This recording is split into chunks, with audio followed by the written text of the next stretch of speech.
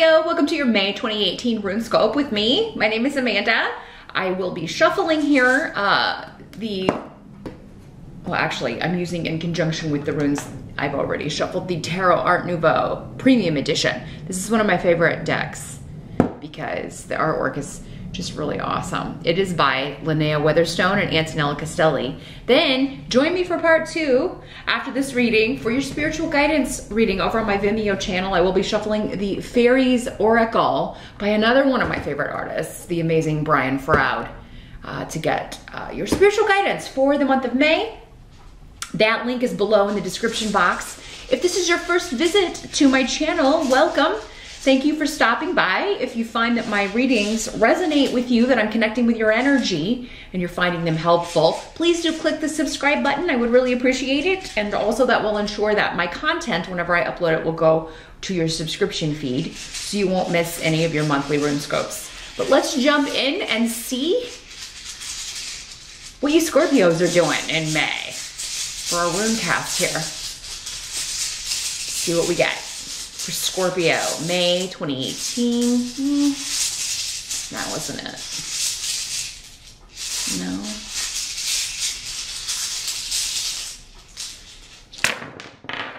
There it was. As always, Scorpio, keep in mind these are general readings, so not all of these messages will apply specifically to you. Some are going to be for the other many Scorpios that are watching. If you would like something far more specific, I can only connect with your specific energy in a private reading. I do those on Skype. They are $70. So drop me a line at runescopesforyou@gmail.com if you would like to set up an appointment. And we can take a look at what's going on for you in your specific circumstances. But you can take a look at your rising sign as well. That will give you additional messages and information. And sometimes it's far more specific, your rising sign, because it's more specific to your chart. Well, what do we have going on here? Scorpio. A lot of major arcana. May appears to be a big month. Challenge your focus. We've got the Nine of Rods. So this is just, you're kind of battle weary here. You're feeling a little drained, a little disappointed because Wunyo is here in reverse. But this is a minor arcana, so you could be tired of fighting, you could be tired of arguing with somebody, maybe somebody let you down and that's what started the argument. But I feel like for most of you, this is just you're drained. I feel like you've been putting, again, similar to Pisces, there's something you've been putting a lot of effort into and it's just, you're just not getting the payoff. So this could be a relationship, any kind of relationship. Doesn't have to be romantic. Maybe you feel like you've been giving your all, and you have been with the Nine of Rods. You know, you're just worn out, and you don't know if you're going to have the energy for one more disappointment or one more letdown. You're just feeling let down here, Scorpio, at some point in May. So there may be something that someone may disappoint you. There may be disappointing news about something, but I don't think that's going to continue through all of the month. And we'll talk about why here in a second. But, and honestly, if that's the biggest challenge, I mean, that's one of life's kind of regular things, is feeling disappointed and let down, or things not turning out the way that we had hoped. And that's usually because there's something else that we haven't seen yet, or we haven't discovered, or there's something else meant for us. And what's going on here? There's a major shift or change in the present energy. So this could be either when you're watching this video for many of you, and for others of you, it will be the end of April, early May, or later in May when you're watching this video. We do have the Tower card in the present energy. Next to Awaz, the rune of big shifts and changes. Something is breaking down. Something that was not strong, was not meant to stay in your life or someone else's forever, is breaking down, and it's causing a huge shift or change. This doesn't always have to be a bad card. For some of you, maybe this is something you wanted to break down, like you wanted rid of. If you've been waiting for change, you're going to get it when the Tower card comes up. Now, sometimes it can be jarring or it can be difficult because it is kind of external. Other people may be controlling this or causing this, and you just have to kind of go with the flow or react to it. But the biggest thing with the Tower card is it's unexpected. But Aiwass is in the upright, and Aiwass is a very positive rune. So if you've been waiting for big changes, boy, they are coming in May. If they didn't start in April, they're starting in May. For many of you, I think this started in April, though, because this is the present energy. So for most of you, end of April, early May. April was an astrologically tumultuous month too. A lot of stuff going on that could have caused this kind of energy. Breakdowns and upheavals, unexpected change. But let me change the batteries real quick, Scorpio, and we'll get back to this and see what else comes up with this. 1 second. And we're back. Sorry about that, Scorpio. But yeah, as I was saying, this is just unexpected events. For you in the month of May, they're specifically to do with travel or transportation. So this could be the unexpected breakdown of a vehicle, or it could also be that you win a new car. I mean, because this is in the upright, I feel like it's more of a positive thing, really. So unexpected travel, unexpected relocation for you or someone else. Relocation's not normally unexpected. I mean, you know, so it could be somebody telling you that they are moving closer to you and you had no idea, or that they are moving far away. But yeah, the way it could work in a positive way would be that, you know, your car's totaled out, but you get a better car. I mean, this can be the, you know, definitely be careful with the Tower card next to your transportation rune. And again, Pisces energy was similar. I feel like you and Pisces have similar readings, or a lot of the same messages coming up. Cancer too. Since you're all the same element, you're all water. That probably explains why. I don't know. I know just enough astrology to get in trouble. So, but yeah, be careful while driving. Be careful about road rage. Watch the other guy, because again, this is like a external energy rather than yours. But for others of you, I think it's just an unexpected invite to travel or a chance to get away. It could be also something that's good, that's unexpected, and either replaces or kind of gets you out of this funk that you may be feeling at the beginning of May here. The help that's going to be available, you do have the King of Swords. So this could be an air sign person. Gemini, Aquarius, or Libra. This could also be a lawyer, especially paired with Ansus, because this is the rune of the mouth and communication. So this could be a lawyer who wins a suit for you. Maybe this is somebody going to bat for you regarding an accident claim, getting you a better deal, getting something. Maybe that's what you're battle weary about. It's like, oh, this legal case or this insurance payout. And then you hire this lawyer and he's on it. He's taking care of it and getting your payments so you can get a new vehicle, or getting this taken care of so you can get this show on the road. Could also be an insurance agent. This could also be somebody making you an offer here, Scorpio. Getting in touch with you, especially digitally by text or Facebook, or there could be emails going back and forth with you. It could be somebody you're interviewing with too that's leading to a wonderful new beginning, because you've got the rune of Canis, which is opening up new beginnings, a new relationship, a new job, a new partnership.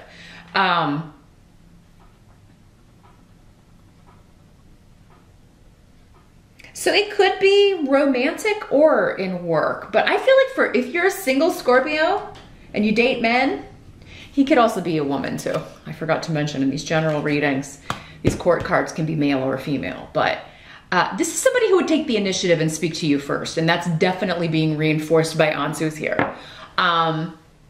It could also be like somebody you're getting a job offer from, but you're also like attracted to him or her and they're attracted to you, and you know.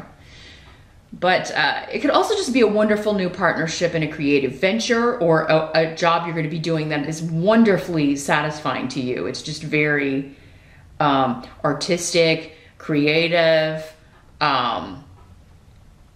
If this is a new relationship, a new person coming in, it could be somebody you meet on the internet. It definitely could be. With Ansu's here, or in a class at school. It could be a professor, someone teaching a class that you're taking. Speaking or communicating seems to have something to do with this. So if you teach or do public speaking or are appearing at a conference, this could be someone that you're meeting there. And he's coming up as a help to you, whether he's male or female. So I feel like maybe it's connected to this unexpected travel. Maybe unexpectedly you're invited to speak at some event or teach a class or appear as someone's guest and they're teaching a course or something, and it's going to end up turning into something bigger. And you're really going to enjoy it. And so if you're invited to travel and speak, or invited to teach, or to come take a course with someone, definitely do it, because I feel like it's an opening up. It's opening up new vistas for you, Scorpio, in May. What must be accepted? You've got the Magician. So you're getting things under control. You're taking control of your life and manifesting. This is like a major, major card of manifesting, and it is a major arcana. So this is big shifts and changes when it comes to manifestation. Something that you've really wanted is manifesting. And that'll be different areas for all of you. Maybe you've been wanting to manifest a new job, or you've been wanting to manifest a new relationship, or you've been wanting to manifest a new car, and you're bringing it into being by sheer force of will in May, and compounded by this just like being fed up with this, running in place energy. You know what? This is probably maybe just like Mercury retrograde hangover. We had that in April. So, I mean, it could, and that is kind of like running in place, but never getting anywhere. And why am I not making any progress? And I'm exhausted. April's a tumultuous month astrologically. So this could just be like, oh God, I'm so drained from all of that. And then May is really shifting it out. Because again, this is a minor arcana. There may have been a minor disappointment, or things are just disappointing because they're not moving as quickly as we want. So we're taking a bit of a time out. The Knight of Rods, it is a bit of a waiting energy because you're just too tired to move forward anymore. Again, battle weary. You're scarred. You can't do it anymore right now.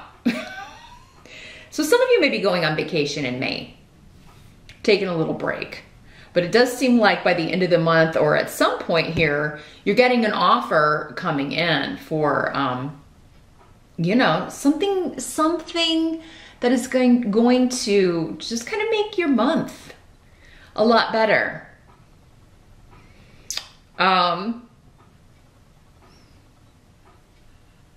There's also a severance of ties, though, with someone. For some of you, maybe you are divorcing someone and leaving, but I feel like if that's the case, you're the one moving out with this Tower card. You're, maybe that's what you're fed up with. I'm just done. I can't take this anymore. I'm moving out, or I'm severing this relationship. Maybe you've been wanting to get out of it a long time, and the Magician is saying you're finally manifesting this, because it is a one. It's a single. Whatever this is, you're doing it of your own volition, but you're also ready for this. And you've been ready I feel like. And those of you that are feeling maybe a little surprised or caught off guard about, like if you're having to speak in front of, you know, someone, or you're invited to speak or teach or do something that you haven't done before, you're gonna do great. You don't, the Magician is the card, he has everything, right? He has all of the elements. He has the Cup, the Wands, the Pentacles, and the Sword. You don't need anything else. You're qualified to do this, more than qualified. You have all the experience, education, and you've put all the effort in that's necessary here. You're gonna start reaping rewards in May. So just hang in there a little bit longer, Scorpio, because whatever this is you've been going after or trying to get away from, the start of it is in May, and it's all through your own efforts. Now, the outcome of the month, we do have the Temperance card in reverse. So, and Thurisaz in reverse. Oops. So this is someone going to extremes. And you can do that sometimes, Scorpio. You are known to kind of, you know, there's no gray area, there's no middle ground with you. It's either all the way over here or all the way over there. When you're in something, you're in it all the way, or you're not gonna do it at all. So the end of the month, be careful that your, especially emotional reactions, that you're not going to emotional extremes, especially if they've caused problems for you in the past, because there may be a temptation to take the easy way out, or to do something a certain way, or to fall back on old patterns of dealing with, especially romantic or emotional relationships, situations, in an old way, and they didn't serve you then and they won't serve you now. So yeah, if there's a temptation to kind of do things the way that you used to do them, or if it's the same situation just kind of rearing up again, do the opposite of what you did last time and see if that doesn't, or even just take time out and do not do anything. Okay.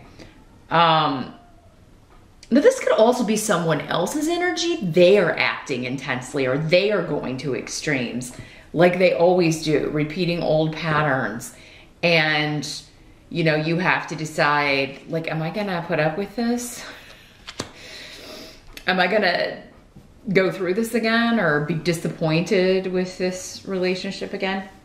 Maybe it's this same person that disappointed you for some of you. Could be a Sagittarius with Temperance. That is the card that, you know, says is connected to Sagittarius, but I don't have any other Wands people on the table. Maybe a Sagittarius if they've got like a air sign rising or something. But I mean, going to extremes is only going to repeat old patterns and maybe stop the new growth going on here if it's you. If it's someone else, you would need to look at, okay, well, am I going to react the same way, or am I going to react the opposite way? I'm not going to let this get to me. This is somebody you don't mesh with too. Temperance is saying incompatibility. We're just not compatible. We're just too different.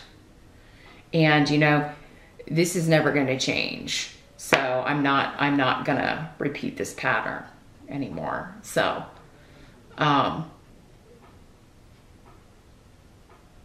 so yeah, try things in a different way if there's been something, a pattern for you, and see, or you know, don't respond at all right away. Take some time out to think about what would be right and what would not be repeating a pattern for you. So give that a think. And if someone was incompatible years ago or 6 months ago, you know, if a relationship ended and there's this, you know, break up, get back together thing going on, again, why keep repeating that pattern? Maybe especially when there's someone new on the horizon. This could be the same person, but this really does feel like two different energies. Or, you know, because this person was coming up as a help to you. So I feel like for many of you, there's someone new who's showing up in May or soon. Again, there's a bit of time is fluid. So there's a bit of a window here, 3 months, give or take, since there are so many of you watching, but there's someone new coming in May or very soon that's going to change the course of events as far as how you view compatibility and how you view past relationships. Like, I thought that person was right for me, but then this person came in and I'm like, oh my God, this person is right for me. I don't know why I was ever with that person. We were totally wrong for each other, you know? So it's all about perspective and recognizing that. You may be seeing someone in a new light in May.